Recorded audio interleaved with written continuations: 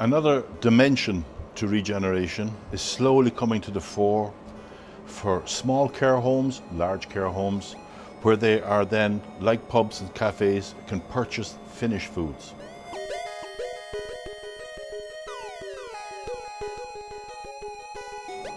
A lot of the CPUs, central production units, are now in a position where they can and do produce very good food to the quality you want, because they're all looking for business, and will deliver to you finished food in a container that you have alone to place it on a plate and to retherm it.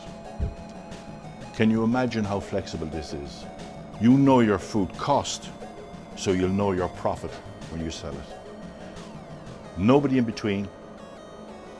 So we also do a refrigerated model come oven, so you have less refrigeration space needed.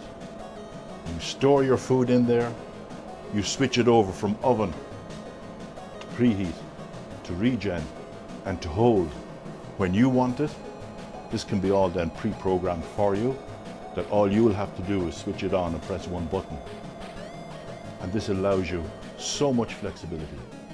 Can you imagine being in a situation where you do not need chefs, cutting boards, raw food, cooked food, refrigeration for raw food, refrigeration for cooked food, sinks, raw food sinks, cooked food sinks, and so on.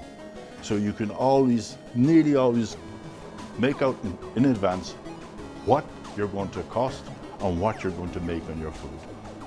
This is a scenario that not many restaurants can do.